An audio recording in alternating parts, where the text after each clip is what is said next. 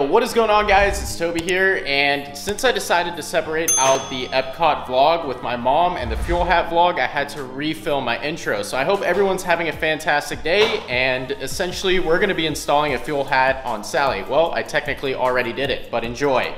Isn't that right, Sophia?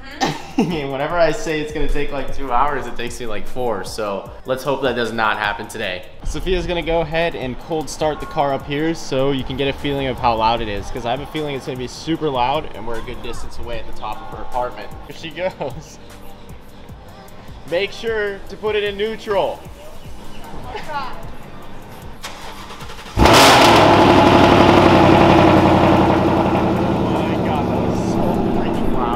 Everybody looked kind of embarrassing, but we're gonna warm her up and then we're gonna move her to the back so we can work on the car. I just got a ton of dirty looks. Like, everyone in the Market Street, because like that's the name of that restaurant over there, is like not happy with the car. So I don't know, I think I might need to get a resonator because people are getting really upset. But I am also getting the new Camaro, which is a 2022 LT1, and it is not going to be nowhere near as loud as this. So we're going to put the race car in the garage for a little bit because it's not been practical to daily drive at all. It's just a pain in the butt.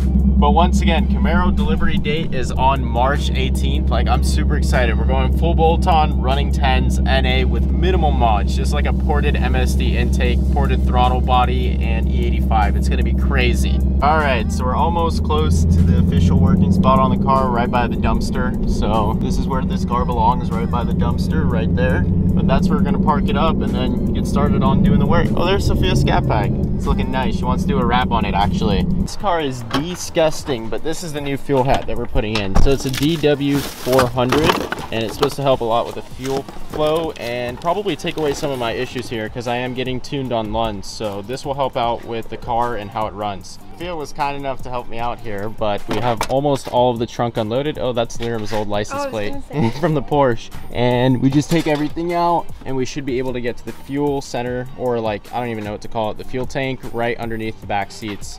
The black one. But while we're at it, we're gonna try and see if I can fix the active exhaust, because this hasn't been working since the accident, and I tried to fix it in the last video, but hopefully I can try and fix it too while I fix the fuel hat. So unfortunately I couldn't figure out where this plugged in, but these two is pretty simple and self-explanatory. It goes into each of your mufflers, and now I have the tire back here so we can remove the back seat. The back seat? Yeah, it's really simple. There's like 2 clips, but all you need to do to remove the back seat is obviously put that forward.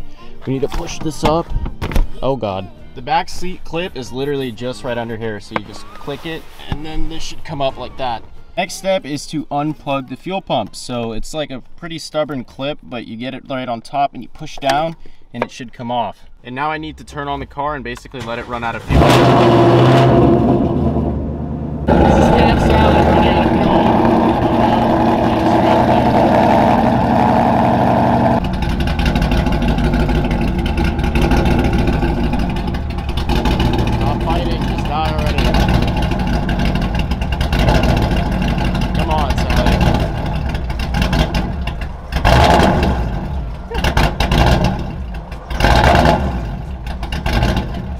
This is my special fuel hat removing tool, and I'm going to put the impact gun on this side and basically break off the fuel hat. A big shout out to Jegs for the impact gun. This is what we're going to use to get the job done with the fuel hat. So you put it on the lid and you break it off. Oops, sorry, I did not mean to knock that over. Sorry. So what you need to do next is take off this fuel hat cover. It's just a black little cover like that, and that's your OEM fuel hat. So unfortunately I couldn't record it, but when I unplugged one of the hoses, a bunch of fuel shot out. So Sophia evacuated the area. Because there was a lot of fuel. Got the fuel hat tool in there that I was showing earlier. Let's see if it breaks it off. I know this impact gun is really low on battery. Oh wait, I think it did break it off. Oh, let's see.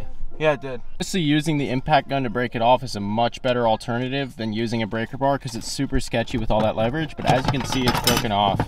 So what I'm gonna do now is just lift up this fuel hat very slowly. I need to make sure that I don't kink the hose on the bottom, and it should be pretty simple. So what you need to do with this fuel hat is slowly finesse it out, like twist it, because if you bend one of like the, I don't even know what it's called, I forgot, but if you bend it, you can actually mess up the detection of how much fuel is in your tank. And take, for example, your car will say there's half a tank when really there's a full tank, or the opposite. So this is a floater that goes in there and basically detects how much fuel is in your tank. So that tells you if the car is almost empty or if it's full. That's pretty cool. So we almost have the full thing out. You really have to finesse it carefully and get it out really slowly. And then there should be 2 tabs just like we did earlier, but they're kind of a pain in the butt to figure out. So these are the 2 tabs, like it's the yellow thing right there. And then the fuel hatch should be out. All right, Sophia, thank you. But this is the last one right here, and now we're ready for the new fuel hat.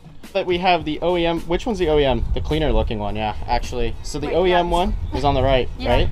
And then we have the left one. Now we're transferring over this floating thing that measures how much fuel is in there, and then we should be good to go. You got it.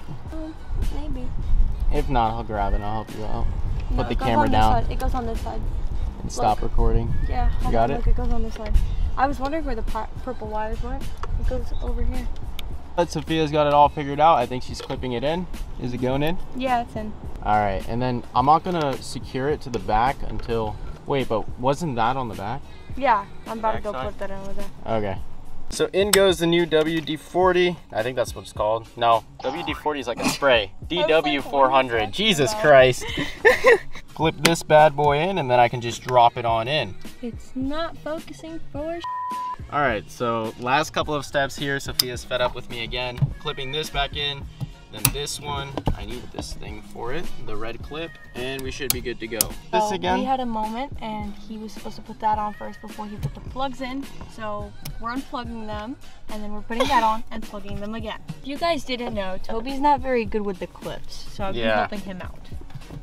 So right now, we're putting back on like the cover, and you just take the breaker bar and you tighten it with the tool again. So I think that's about tight. It's not going anywhere. Sophia just took something out of her secret storage for car parts, and we're gonna put that clip back in. We're just about done here. So we already put that clip in, and you got that one, baby? Yes, I do. And we're set. No, it's good. Okay. Everything's good. Just double check on all the harnesses. Yep, I think we're set. How does this close, or is it just? It just pushes down. Ah! Okay, I think I got it. Absolute last thing we're gonna do is bypass the Bozo pump or my booster pump and go straight to the plug-in. So you take that one you just unplugged, and that one goes right there into the connector. Okay. And then this is the booster pump. We no longer need this. So I'm gonna be selling this. This is going live on Facebook Marketplace. Hit me up, don't lowball me. Used, but in good condition. So we just assembled the back seats again. Super simple, you just push it far back. Make sure to pull through on your seat belts so it comes right through, and then it just clips in. This is the moment of truth. Is the car gonna start up? It may take a few tries. Sophia, hit it. Wait, do you have the keys? Yeah, you do. Yeah? Hey, it started. Overall, that wasn't a really bad install. I do recommend that you have somebody else with you because it's kind of hard to hold the fuel hat and unplug stuff while you're pulling it out. So definitely have somebody else with you. I was fortunate enough to have Sophia, and she helped me out this time. Oh, there's still a ton of gasoline in there. I poured all of it out. Look how much. Jesus. This whole box is like drenched. We'll just leave it outside for now, outside of your apartment, and then we'll let all the gas evaporate. Okay. But we'll get another box for it, and I'll keep it just in case I need it. I'm putting everything back in the car, but look how bald these Mickey Thompsons are after, I don't know, 4,000 miles? I wonder why. I daily drove them though, so I just think the beadlocks look so much better than the stock wheels. I'm racing Parker this Saturday, so I have my backup GT350 half shafts, and I need to get on a new tune before that happens. I'm still waiting on my engine mount brackets from Ford.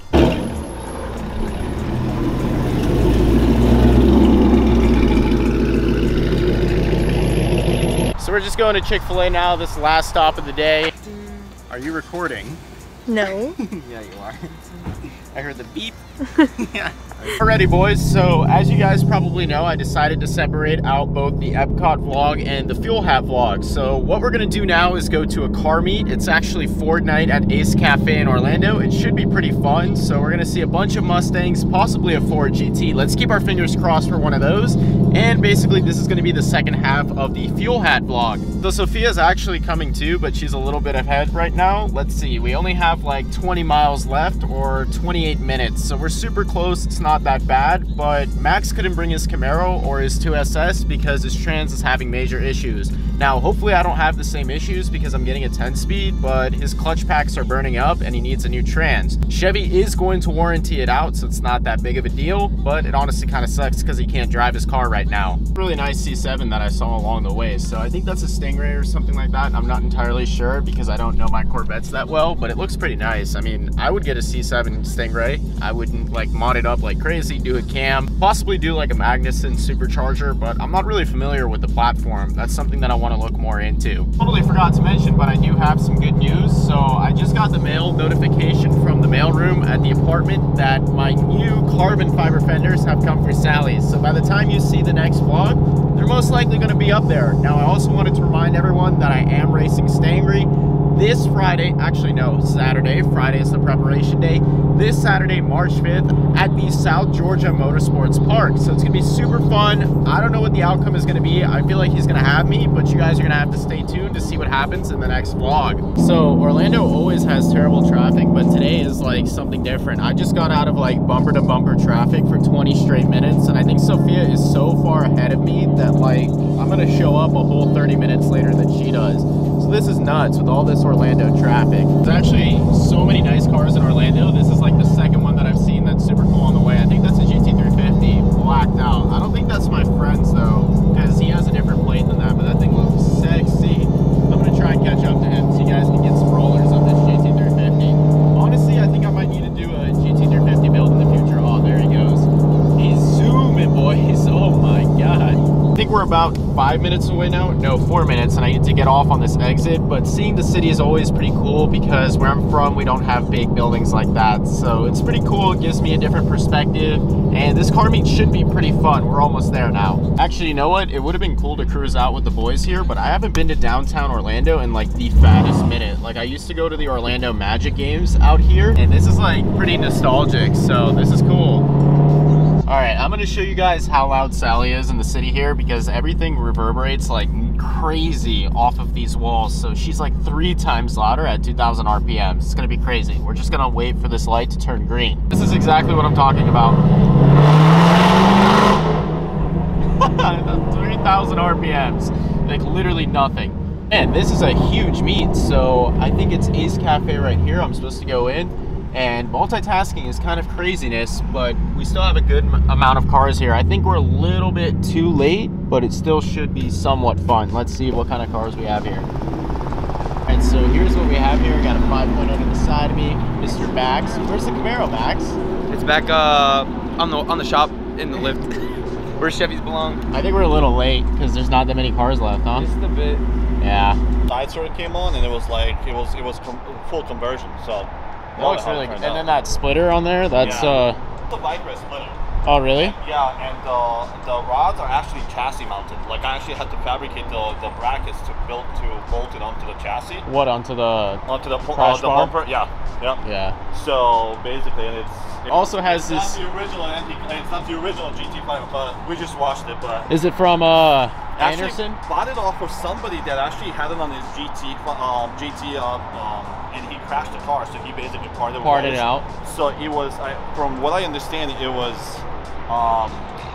like a plastic ABS wing. It's like, are those reps or are they real? Like, no, so they're a flow force from SPE, but I think out the door with the wheels, I think I was at like 24. 24? So, it's not even that bad. Yeah, it wasn't that bad at all.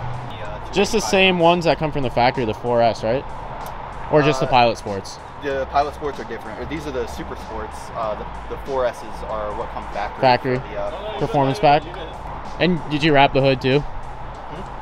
And PPF on the sides? I see it. Yeah, so I got the PPF for the fenders, the bumper, the hood, and then the A-pillars. So who makes the splitter here on this? It's an MP Concept splitter. Looks really good. I didn't think they would be that bright, but I have aftermarket switchbacks on mine. Yeah. And they look, that's just as bright. And it's blacked out. That's dope. Wild, man. It's all the Alcantara and that stuff if you want to upgrade. So I did the seats myself.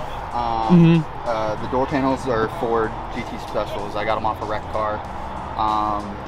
The e-brake boot, center console, and the shifter boot were from American Muscle. Oh, really? Yeah, and then I can't remember the company I did to these. So I did these up here, and then the kick panels down there. I can't remember the company I got those from. No, that's super clean. It definitely looks better than factory setup. That's really good. I think that's a Terminator right there. Might just be a Cobra. I don't know. That's sick. Yeah, Yes, Mr. Max? It is a Lightning. Yeah, it's a Lightning. Bro, I haven't been to downtown Orlando in so long. Yeah, it's a Lightning. I could get one of those, bro. I should get one of those. Did you get on video? Yeah, I got it on video. Look at this Slam 5.0. That thing looks sick. You know that guy on TikTok, Stangry? Parker, he has a Gen 2 with a... Yeah, he's got the big red blow-off valve, right? Yeah. That's what everyone knows him for, the big red blow-up valve. But I'm racing him this Saturday, so that's why I'm going up there. And it should be fun. I hope my car works properly. All right, guys, I think we're out of here. We saw a couple cool new edges, saw some of those unique builds with the 5.0s, and it's pretty dead now. So I'm gonna head out and go back to Gainesville now. Sophia, where are we going? Please. We're gonna go get her some ice cream. Listen to how loud that is. Oh my God. Just in here, because it...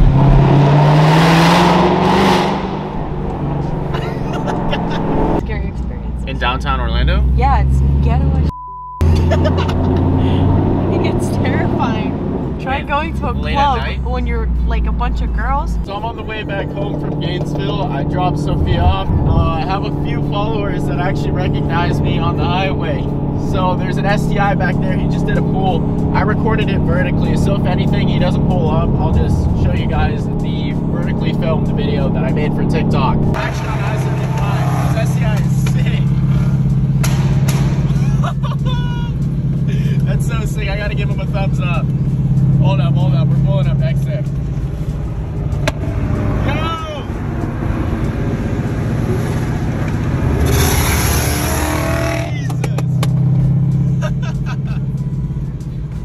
That's so sick. Another guy who recognizes me right here. I think it's in the focus. Hey, what's up? Got an STI right here.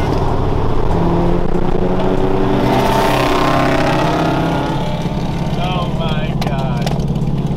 They're just chilling and vibing on the highway right now. I wish I could use some pulls, but I can't, unfortunately, with my whole issues until I get them resolved. I literally just got back to Gainesville. It was quite a long drive actually due to traffic, but I just realized that I didn't really take that many videos of the cars parked up, and I wanted to give you guys one more sneak peek before we end this vlog. So the carbon fiber fenders came. Let's go to the mail room. I just need to grab the rest of my stuff, but I truly regret not taking any pictures or more videos of all the cars parked up at that Mustang meet. I mean, they all looked super good together. Alright, so I suppose we're one step closer to seeing these Anderson Composites GT350R fenders. I'm super excited. Let's get the package room open. 497907. Oh, oops. One step closer. Let's go, boys. There we go.